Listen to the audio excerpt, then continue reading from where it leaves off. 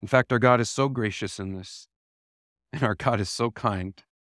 He took a prophet's life and he said, hey, Hosea, you don't mind if I use your life as an example for hundreds of millions of people, do you? Hosea said, no, that sounds neat. What do you have in mind?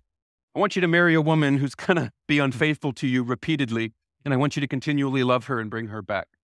On second thought, God, why don't you just give me what Isaiah had, Super cool prophecies about the Messiah, and everybody loves him. He's got more chapters than me. You want me to marry a woman who's going to constantly be unfaithful to me? Yes, I want my people to see what their behavior is like towards me. And then I want them to understand that I will love them anyway. So he marries this beautiful woman with a beautiful name, Gomer.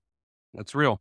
That's her name. And so he does. He marries her, and they have children, and they are not his children. In fact, he names one of the children, not mine. It's a much more eloquent word, but the word means not mine. Finally, she decides that she's got this husband who loves her and forgives her and is constantly seeking after her. And she says, I've had enough with you, and leaves him for one of the men that she's been unfaithful with.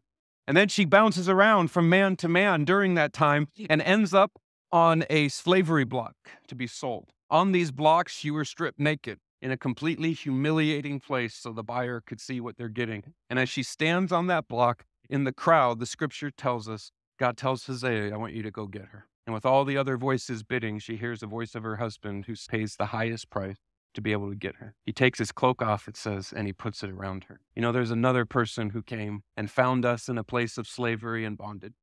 Came from his high place down to where we were. But instead of reaching in his pocket to pull out money to bid, he took his life and he put it on a cross for you. He loved you all the way to that cross and then into the grave. And then on that glorious day that he rose from the dead. And what's the scripture say he did? He places his robe of righteousness upon them. Hosea, do you realize what your life was? His righteousness. You didn't seek it. You didn't earn it. You're not worthy of it. But he comes and he gives it to us and he offers it anyway. I'm telling you here today, if you want to see life in a completely brand new way, if you want to be transformed beyond just a prayer to ask God into your heart, if you want the power of God's Holy Spirit to change your life, come and ask him today. Come and lay down your good deeds. Come and lay down your accomplishment.